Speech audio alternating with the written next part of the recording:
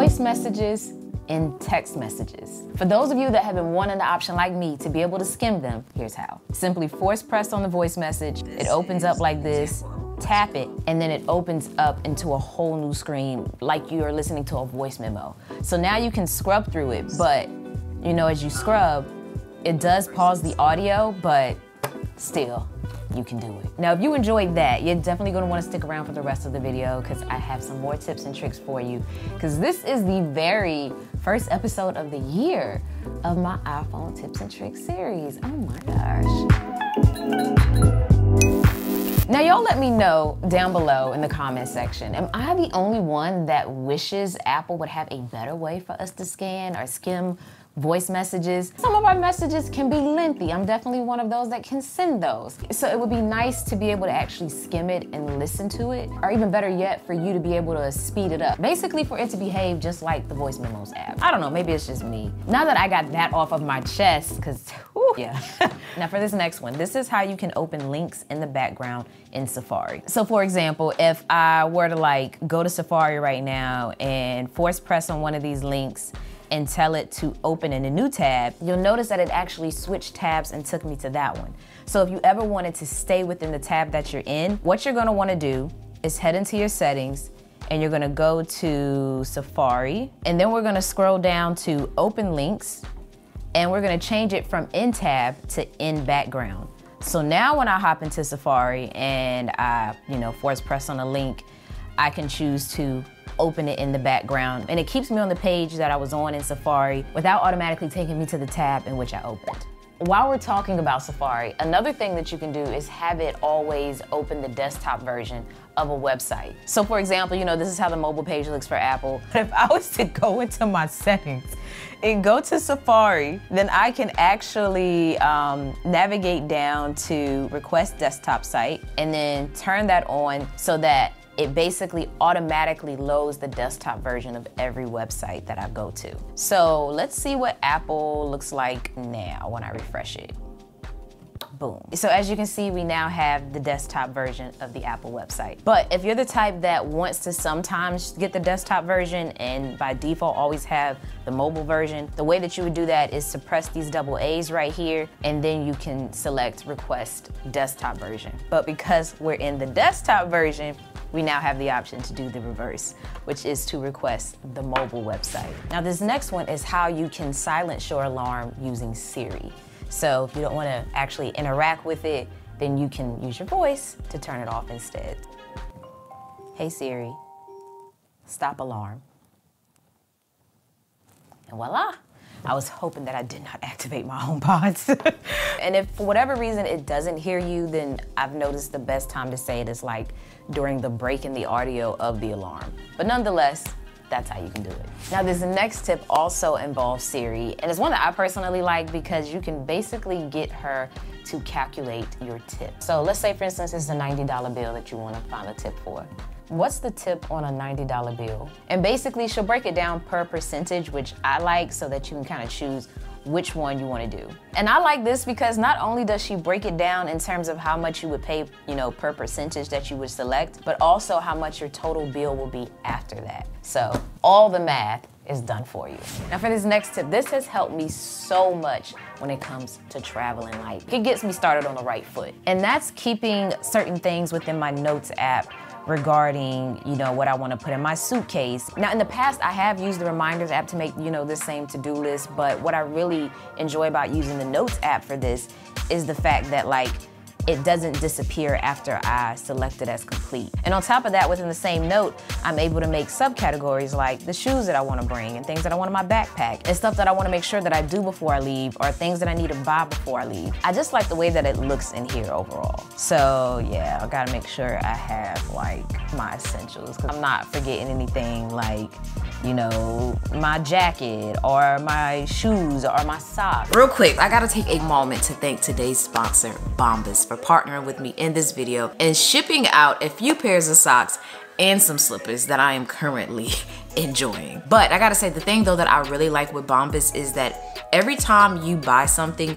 they give away a piece of clothing to someone in need. So you can kind of look at it like every time you buy yourself something, you sort of buy something for someone else, or you at least play part in helping someone else. Now on their site, they offer a ton of different designs, socks, shirts, and even underwear. Now the ones that I personally have are their no-show socks. I got them in a couple of different colors, which they just look good. I really like the green and the brown pair. But I gotta say, their no-show socks are pretty nice because I oftentimes struggle with socks like these. They tend to slip down on my shoes, but so far that hasn't happened with these. But in addition to the no-show socks, I also got their slippers, which I love. I was actually gonna buy some slippers, so they came right on time. I'm the type that stays cold, so when my feet are warm, I'm warm, and these have been perfect. They're super soft on the inside with these like little grippers on the bottom, which makes them great, you know, for all different floor types. But ultimately, I'm a happy customer, but if you are interested in learning some more about them, I'm gonna have them linked down below for you, along with a coupon code, just in case you wanna use it. All right, let's get back to the video. All right, now, did you know that you could create boomerangs in your phone? Or rather, did you know how to do it? Here's how. So the first thing we're gonna do is head into our photos, and you're gonna find a live photo that you wanna make a boomerang. And when you tap on it, up in the top left, you'll see an option that says live. What we're gonna do is tap on that and then change it to bounce, I think it is. And it basically does a boomerang. So let's try loop. Loop does it, but it's like, you know, it's this kind of faded transition instead at the end. And then this is what long exposure looks like. So yeah, bounce is the one you want to go to though for a boomerang.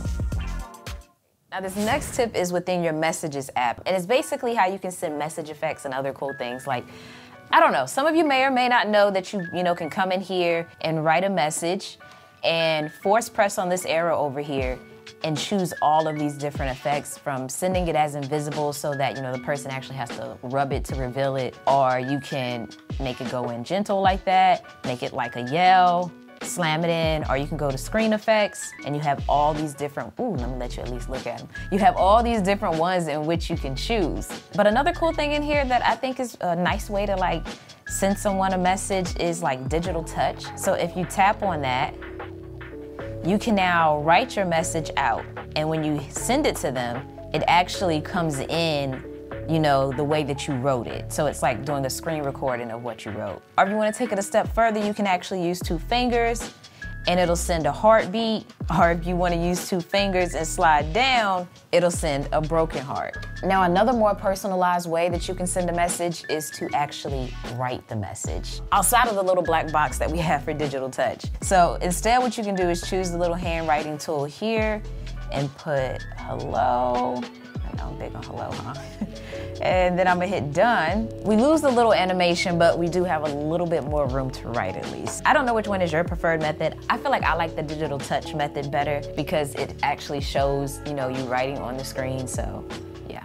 Now taking it back into our Messages app, something that you can do instead of doing a tap back to respond or even writing a text is to instead drag a sticker of your Memoji on top of the message you're responding to.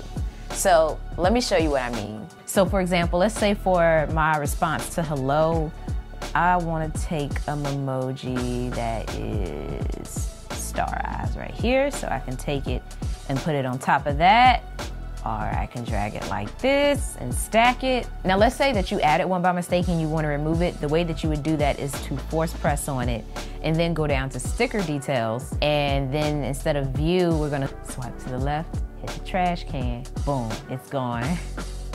And then sticker details again, swipe to the left and hit the trash can. So now they have been removed successfully. Now this last tip is how you can kind of add yet another personal touch to the way you send messages or the way that you post your captions on things like Instagram. And that's to have custom font. So if we head into Safari and we navigate to this site, which is gypu.com. When you're in here, you can go to like any of these categories. So let's say I wanna go to Instagram fonts.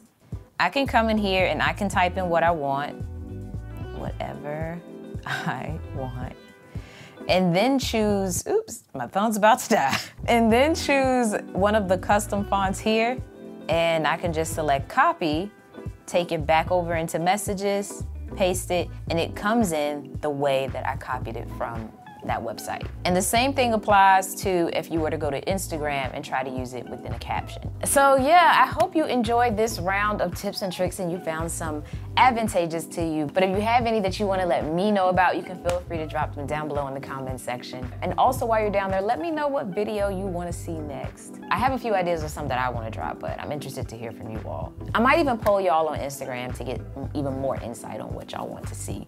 So yeah, if you don't follow me up there, you can find me at TechMeOut, TECHME0UT. Okay, I'm gonna do my best to stick around in the comments for a little bit after this one and chat with you all. But until the next one, y'all, as always, thanks for taking the time out to let me tech you out.